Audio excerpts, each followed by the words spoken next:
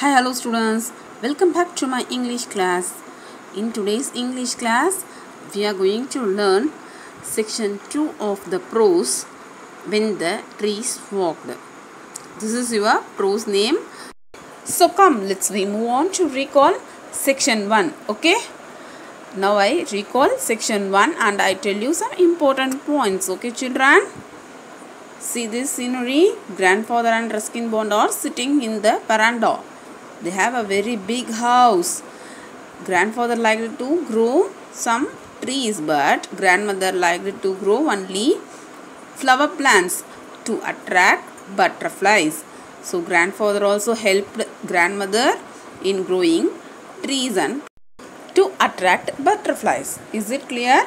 This is our first section gets over, and now we move on to section 2, glossary. Protested, opposed or disagreed. Nightmare, a frightening dream. Interfering, stopping. Protested means something opposing or disagreeing some points, and nightmare means very frightened dream, and interfering means stopping. So come, let's read out today's lesson. Grandfather wasn't content with growing trees in our compound. During the rains, he could walk into the jungle beyond the riverbed, armed with cutting and sapling which he would plant in the forest. First, what grandfather is doing? Grandfather is not content with growing trees in his compound. He also wants to build a jungle beyond the riverbed. See, when raining, he liked to walk into the jungle. Jungle means forest. Forest is beyond the riverbed. So he going to plant some of the trees. So he is carrying saplings with him. Saplings means very small plants. But no one ever comes here. I had protested the first time we did this. Who is going to see them? Now there is a conversation between Ruskin Bond and his grandfather. They are planting the saplings not to get a good view, but why they are planting the trees? Come, let's move on to see the reason. Okay, children, listen carefully. See, we are not planting them simply to improve the view, replied grandfather. We are planting them for the forest and for the animals and for the birds who live here and need more food and shelter. Trees gives us a very good shelter. Is it, children? So, grandfather is planting trees not only get a good view, but also planting trees for the animals and for the sake of birds who lives in the trees. Of course, men need trees too, he added. To keep the desert away, to attract rain, to prevent the banks of river from being washed away, for fruit and for flowers, leaves and seed. Yes, for timber too. But men are cutting down the trees, replacing them, and if we do not plant a few trees ourselves, a time will come when the world will be one day great desert. Grandfather is planting trees for animals and for birds and for the other things also. He explains men too need trees.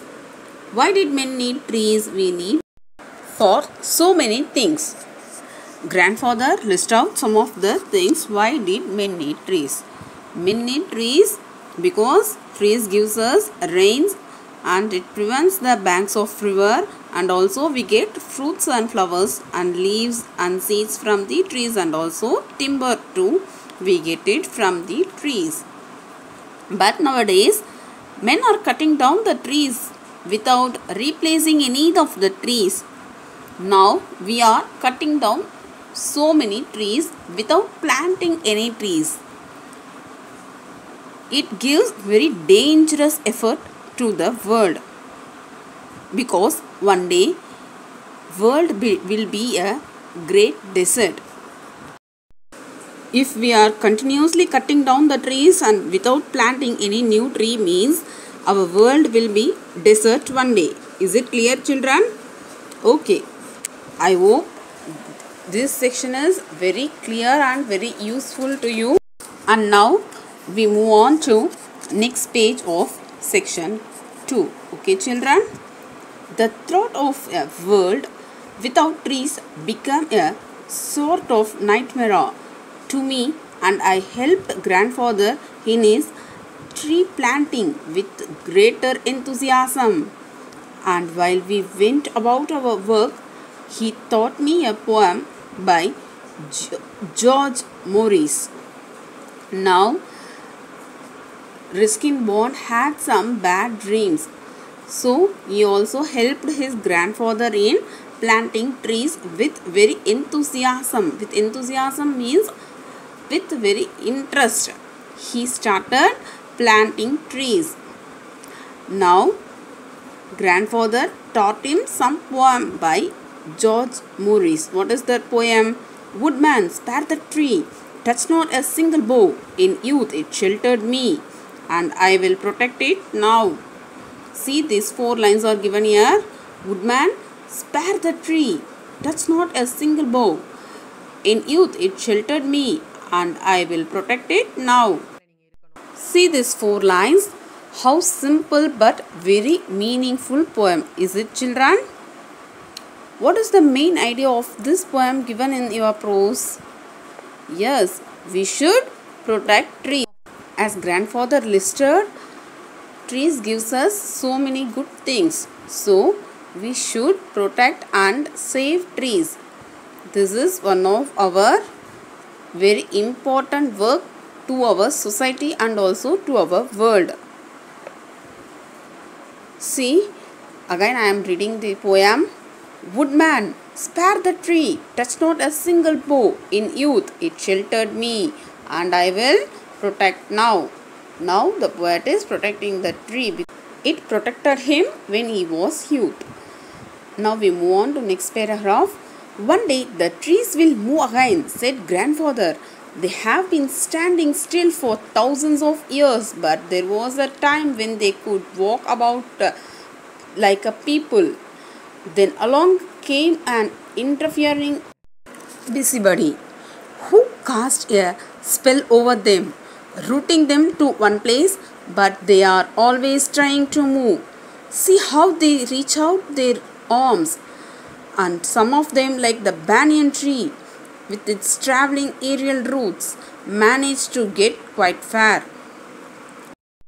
Now, grandfather tells that one day trees also will move again. They are standing for thousands of years, but there was a time when they could walk about like a people.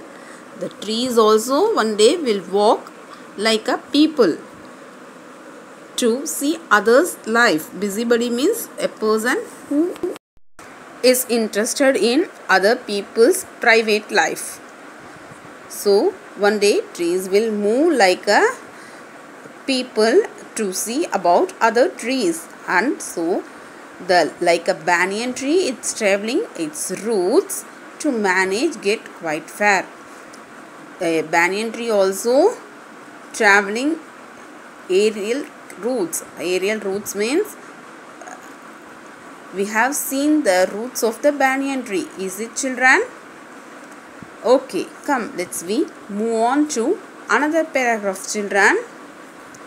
We found an island, a small rocky island in a dry riverbed. It was one of those riverbeds so common in the foothills, which are completely dry in summer but flooded during the monsoon rains. Now, grandfather and author Ruskin Bond found an island. It is a very small rocky island in a dry riverbed. He explains how the riverbed in summer and how the riverbed in the monsoon season. During summer season, the riverbed gets dry completely, and during monsoon and during rainy seasons, the riverbed flooded completely. Now grandfather seeing a mango tree. So he is telling to Ruskin Bond that if some small trees are there, let them be other trees also. As soon as the rain sets in and while the river crossed still be, they set with a number of tamarind, laburnum and coral tree saplings and cuttings and spend the whole day planting the trees in the island. Now grandfather comes across a small mango tree. So he had an idea to plant some more trees. Grandfather had idea to plant some more trees. They planted some more trees like what they are planted here.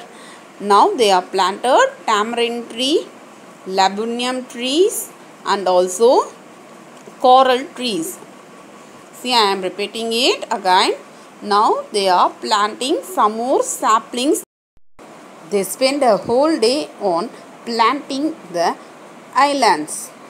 Now you are going to write glossary 2 times. Okay children? Thank you.